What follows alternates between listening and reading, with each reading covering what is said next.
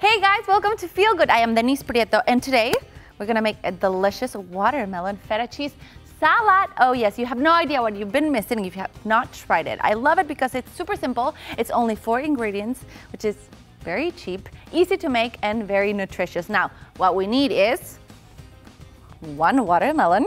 Yay! You can actually make, a little bit of exercise.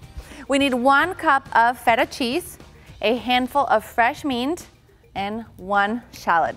Are you guys ready? Because I'm starving. Let's begin. Yee! Chop the watermelon in medium-sized squares and put it in a bowl. Now grab the shallot, and after you remove the skins, chop it in tiny, tiny pieces and mix it in with the watermelon. Then we're gonna chop a handful of fresh mint and put it in the same bowl.